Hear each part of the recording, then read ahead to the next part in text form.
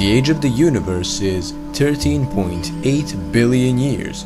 Now, we Homo sapiens arrived in the right time to figure that out, to see cosmic background radiation, and to realize that the universe inflated. Blue shift and red shift in galaxies are also an indicator of the beginning. So because of that, we have a pretty good idea of what happened. Now, the age of our universe to us seems incomprehensible, but there are still trillions upon trillions of years awaiting before stars die out. Really thinking about it relatively, we are here just at the beginning of our universe. So then what happens when our universe ends, and if it ends? Well, there are many theories, but the most reasonable ones are that either the process of expansion will reverse and the universe will collapse on itself because of gravity. That is called the Big Crunch. But now we are seeing that the more likely scenario is that the universe won't collapse on itself, but rather that it would continue to expand even when the last light goes out. It's called the Big Freeze. Slowly, as stars die out in the far future, there would be less and less energy, meaning no heat should be left at one point in the whole universe. So later, likely billions or trillions of years, as everything is expanding, galaxies will begin to be further away from each other. Their luminosity will dim out after a trillion years, so much to the point where from one galaxy, not a single other galaxy would be visible. Rather, a black void would be present, as galaxies are so far away from each other. So, if some intelligent civilization is there, it would be quite hard for them to puzzle out what is going on around them. Are there more galaxies? When did it all start? All the indications would be almost hidden. They would not have the privilege that we have in our time to see all the clues that point to the beginning of time. Rather, it would be quite a mysterious scenario for them. But let's go even more into the future, where even stars are going to die out, and only a few of them are going through their main life cycle. Now, this is barely possible to calculate when is it going to happen, as we don't even know what is beyond the observable universe.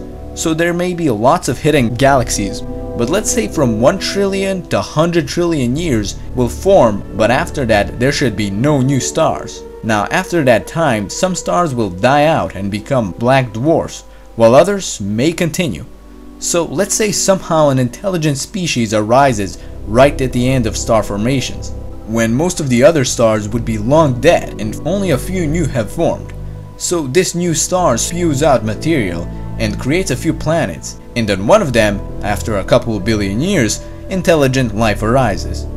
During the night on their planet, they would not have fascinating views with the luminosity of their galaxy in the background. There would be barely any stars, and if they don't have a big bright moon, that means that the night would be almost pitch black with just a couple of stars in the sky, and those stars would almost always be a type of a dwarf star, not very bright, and likely many light years away. Now, those aliens could develop a lot of theories as to what those bright dots in the night sky are, but as they would be barely noticeable, we don't even know if the aliens would even care as much. But if curiosity is something they have, they would always wonder about what is going on beyond their planet. Now, we don't actually know how would those last aliens even operate. Would they have some visual system like eyes to even see those stars? It's really barely even imaginable for us humans to know what aliens would be like. But if curiosity is something that drives them and they have some type of eyes, they would always have that unsolved puzzle. That is the puzzle of everything. When did it all start and what is beyond their galaxy? Their galaxy would be essentially their universe. Now after those aliens, the stars will slowly die out one by one, leaving last traces of light in the whole universe, where only black holes would be left. They would dominate the whole universe, eating up all the remaining material. But even black holes have their lifetime. They eventually pretty much evaporate through Hawking radiation, although the time for such a thing to even happen is around 1 Google years, which is 1 with 100 zeros. That is how many years are left when the black holes should evaporate. After that, photons and electrons and other forms would be flying throughout the whole universe, likely never even encountering each other, because the space between them would be so vast. Now, there are two alternative endings. This is just one of them. but the actual end of the whole universe is something we likely will never know. So as we can see, we arrived in the right time to puzzle out our universe just a tiny bit and see when was the beginning.